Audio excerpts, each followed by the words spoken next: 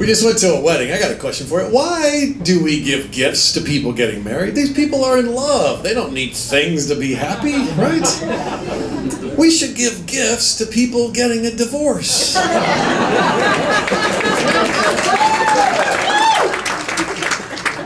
Because when you're alone, crying in a studio apartment, that's when it would be good to have a really nice toaster.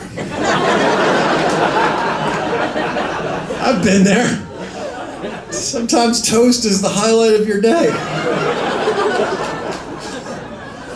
If things get really sad, bring that into the tub with you.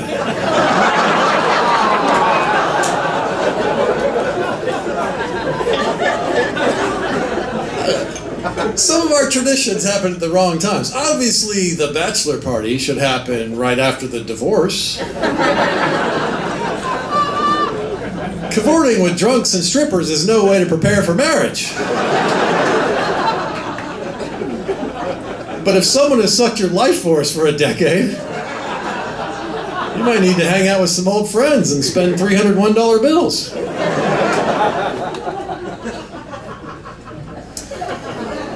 The bridal shower is a weird tradition. You get together with the bride and you give her sexy underwear. All right, you already got this guy. You don't need sexy underwear. Show up naked. That's all we care about anyway. You're embarking on a journey. You gotta stay close with the person for a long period of time. The bridal shower should be a pep talk about lowering your expectations.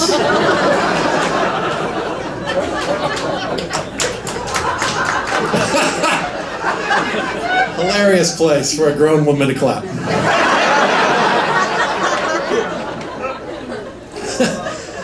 And how telling is it that women celebrate what's to be with a bridal shower and men celebrate what was with a bachelor party? Because a wedding is a culmination of so many little girl dreams coming true, you know? And for guys, like, well, I guess she got ya. Let's go look at some other naked ladies one last time.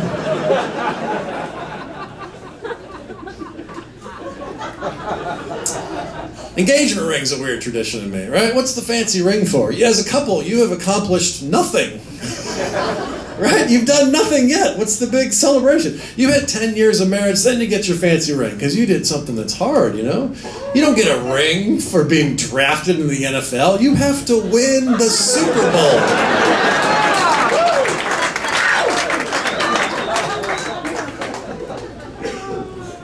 Traditions, man. Timing's weird on some of them, right? The confirmation. Catholics, isn't that a little early? Really?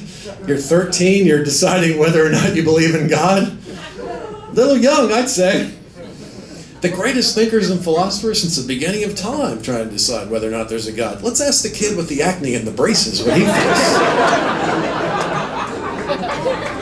You can't ask a child a question like that. You gotta ask a grown-up. All right, you're 57, none of your dreams came true. You're upside down in your house and your wife can't stand to hear you breathe. How do you feel about God now?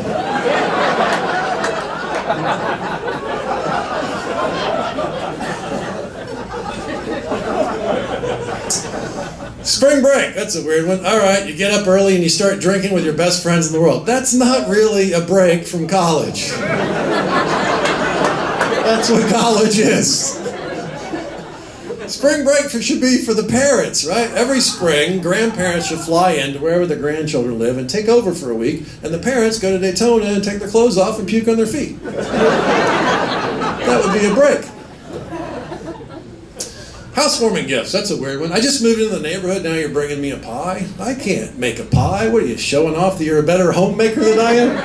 That's how we're starting this? All right, you win. Why don't you bring your genius homeschool kid over too?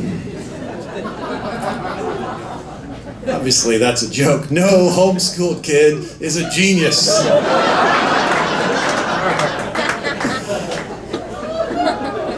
Long-standing tradition of serving people drinks to people on airplanes. All right, that's cool, but what about the people on the bus?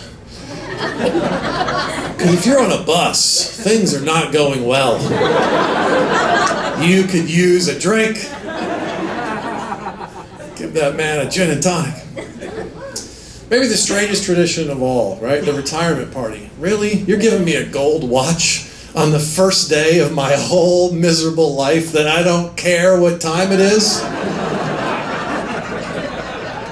I've been looking at a watch for 50 years. I'm never looking at a watch again. Watch me trade this in for a hammock.